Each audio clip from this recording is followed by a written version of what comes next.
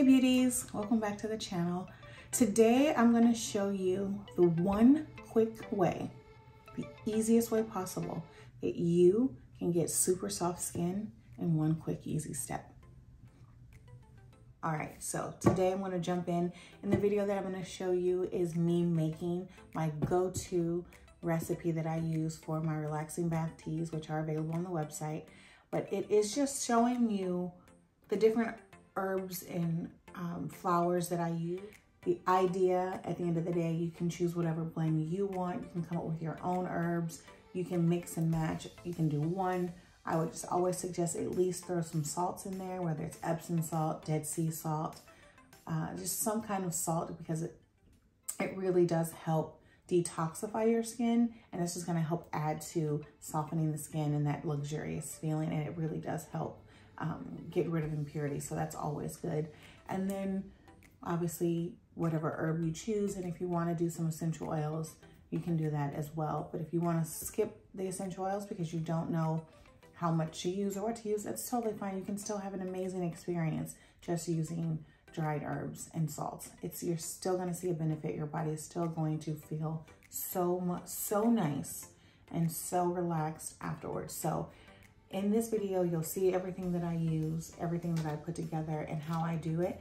And if you want to learn more about why I chose what I chose, I'll definitely highlight a little bit of that. But I just wanted you all to see that there is a super easy way, an effective way to take care of your whole body without all the fuss. So super effortless, super easy, and I really hope you enjoy it. So I will see you on the other side.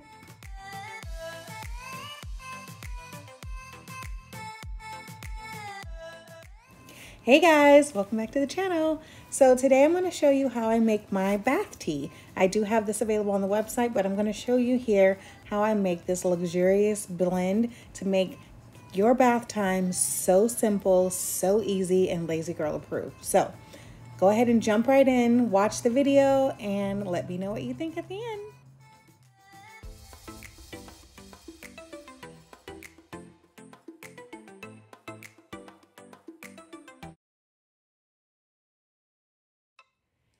All right, guys, we're gonna jump right in and we're gonna start with the blue cornflower. This has a striking bluish, purplish blue kind of color. So I absolutely love it for no other reason than just aesthetic reasons, but it really is beneficial to the skin. So it is great for anti-inflammatory properties. So after a long day where you have dry, tired feet, or your body's just sore from maybe a hard day of working out, running around, whatever it is you're doing, this is a really great delicate flower to help soothe and has a really beautiful calming effect to the blend.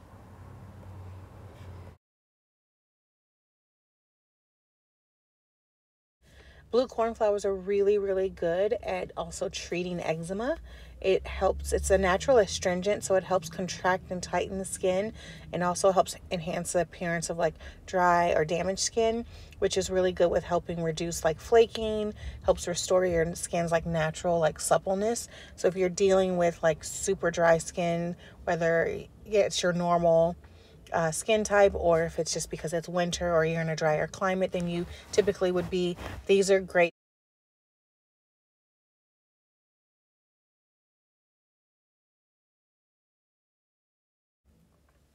This one is a little hard to see. I didn't get it all in the camera frame, but this is lavender. So this is a dried French lavender that I absolutely love. If you've seen any of my other videos, you see any of my future videos, you are going to know that I absolutely love using lavender. Lavender is just an all-purpose dried herb, essential oil, flower, what have you, to just have inside, outside, just your house, any and every way you can. It's so great. This is obviously one of the more relaxing herbs.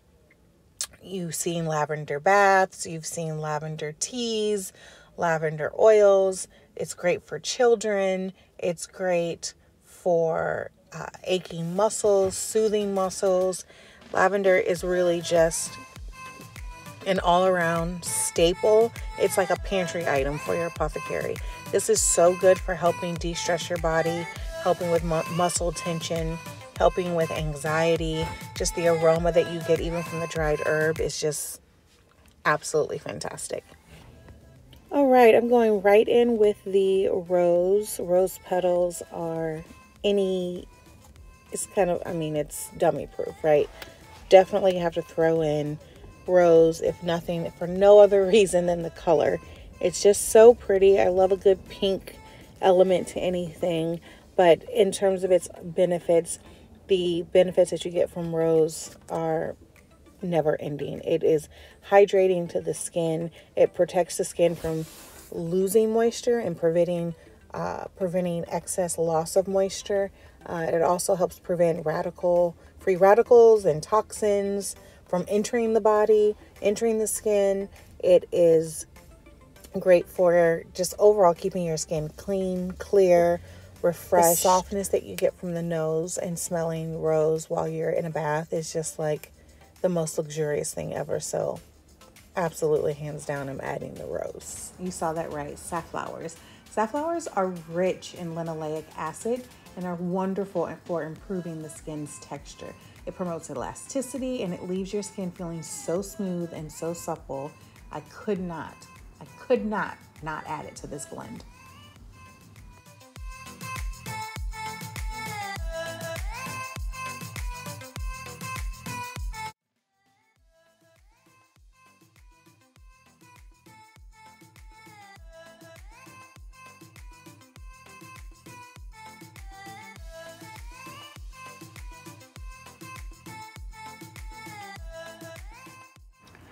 Hibiscus.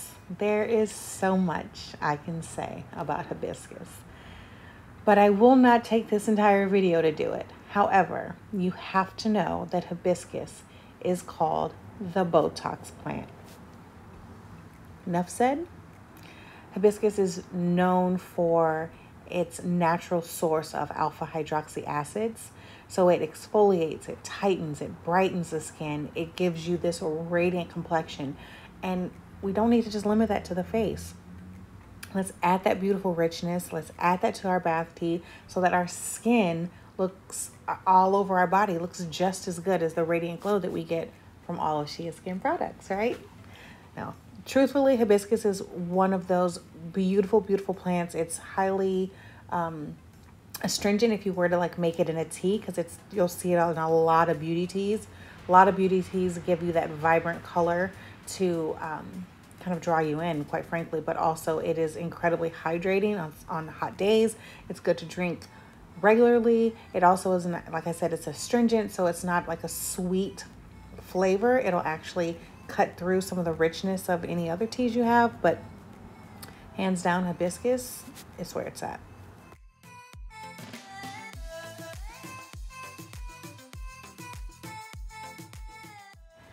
Chamomile flowers are an amazing benefit to this relaxing tea blend. We also know that you can drink chamomile tea at night, a little chamomile tea and lavender, nice combo for relaxing the body and helping you sleep. Well, the flowers have that calming effect, so it's really good to add to this blend for you to wind down, to just kind of decompress at the end of a day, but it's also really good at soothing sensitive skin. It reduces redness in the skin, provides a comforting and gentle aroma to help you unwind. So there's really no reason chamomile should not be in this blend.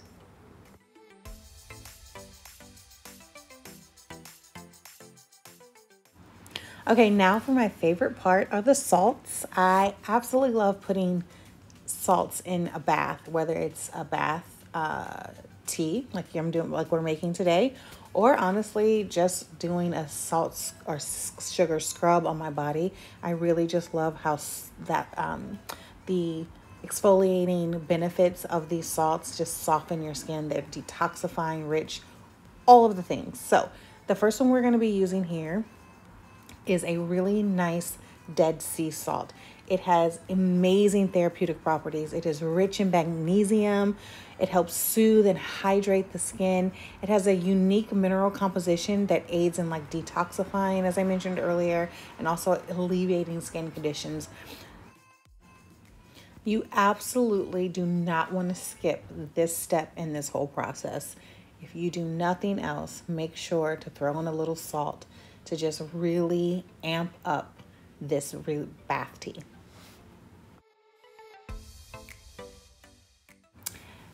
The second salt I always like to do too is the pink Himalayan salt. This is a really nice fine salt, so it will be really gentle on your skin. It's not going to be abrasive. It's not going to scratch you, but it is really nice and fine, really light. It is a natural detoxifier. It contains so many minerals. It helps relax the muscles, reduce stiffness, promote overall wellness. Like, we're reducing stiffness and relaxing the muscles. I mean, this is why we put it in the tea.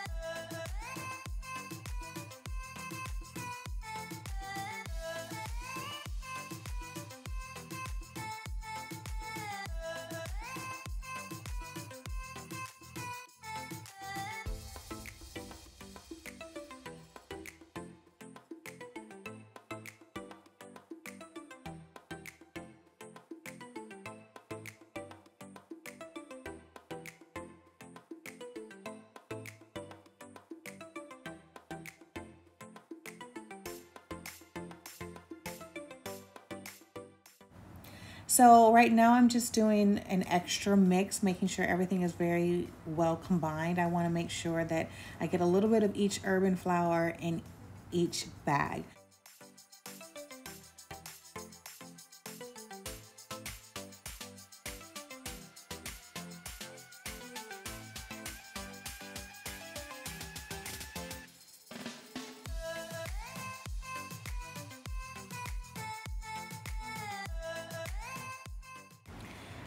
So now I am mixing up the essential oils, which is the natural fragrance for the blend, but also that aromatherapy element, right? You're going to get the aromatherapy benefits from all of the different scents. The blend of the scents itself stand alone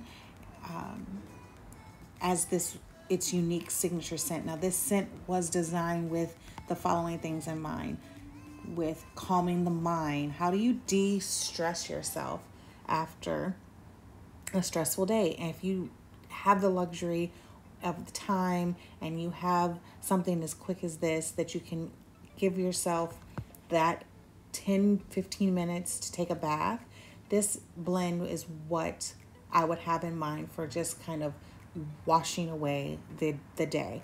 So I went from an aromatherapy perspective of how do I holistically do that in this blend. Obviously, you want to relax the body, you want to soften the skin, you want to relax the muscles, you want to just decompress and just overall sit still. Well, when we sit still, I don't know about everyone else, but for me, sometimes when I sit still, my mind still races. So I threw in a little bit of clary sage that's going to help kind of quiet the noise that's happening in the mind. So to just kind of help you relax and calm down and just stop with all the chatter that's in our head. Then I also threw in lavender, of course, because it is a natural sedative. So I figured this is something you would do right before bed. What better way than to relax your body with a really beautiful and nice floral sweet scent of lavender. Some of the other essential oils I use in this blend were meant to kind of balance those out, give you something again for the muscles, for the skin, for the mind, for the overall pleasant scent of the product.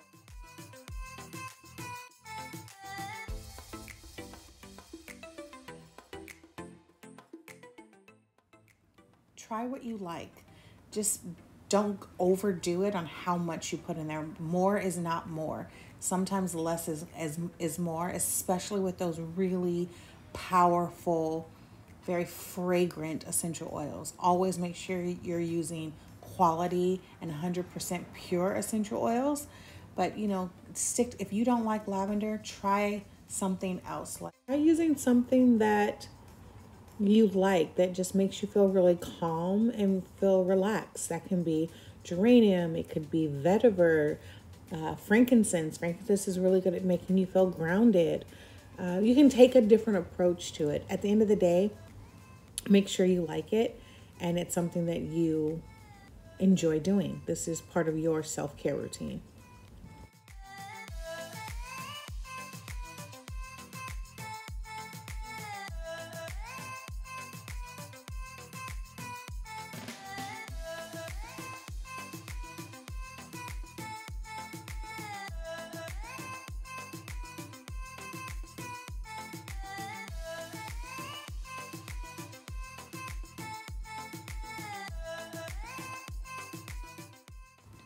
Okay, now I'm going to add the salts to the main batch of herbs and flowers. I personally like adding the essential oils to the salts. That's a good way to get them really well incorporated, very thoroughly mixed in, and then that way you can sprinkle that out throughout the main batch. You also want to make sure that you get a nice even distribution of the salts and oils. So I like to make sure to incorporate them slowly and into batches, mixing it in a little bit and then adding some more and mixing.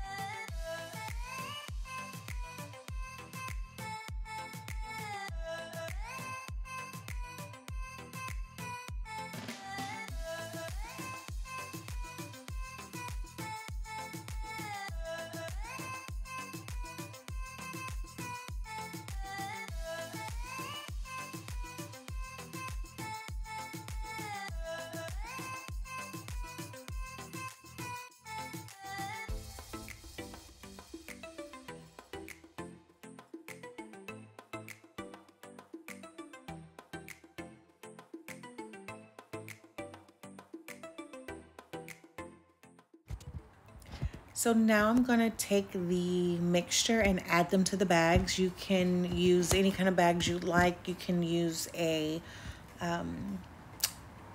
muslin bag that you just reuse every time you want to use the blend. I would just make sure to put this blend in an airtight container because you don't want the essential oils to evaporate. What I do when I package these, I do about 5 to a jar, and then I seal them in a glass airtight sealed jar. That way that they stay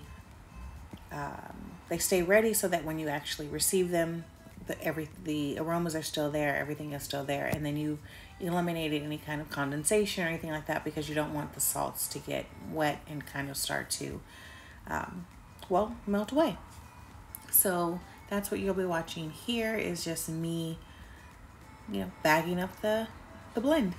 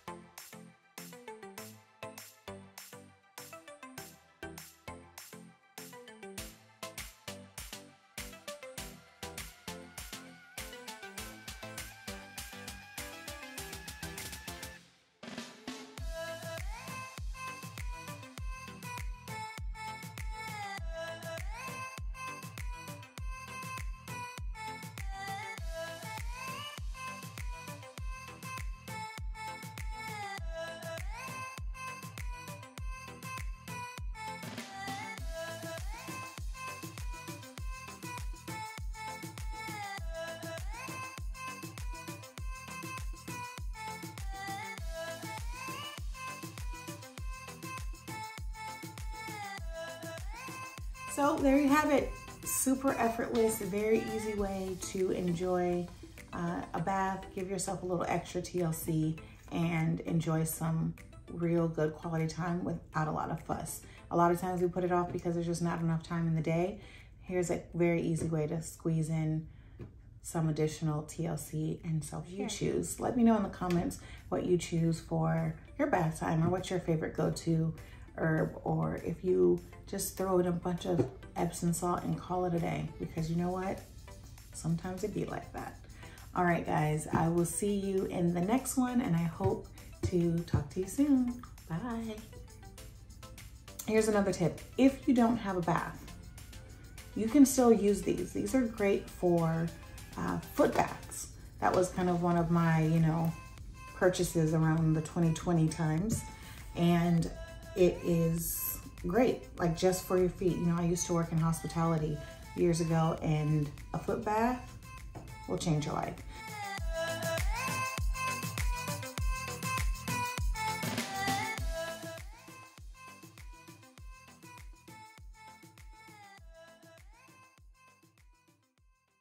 Smell having an aromatherapy like blends, tighten a knot, throw the bag in a bowl. I'm sorry, throw the bag in the tub, let it.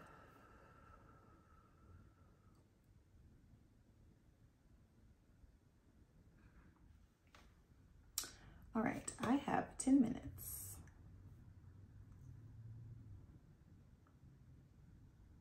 Skin, one easy step. No. But the bath is to relax. The bath is not to relax and then gear up to do chores, right? I don't want to do work. I don't want to clean.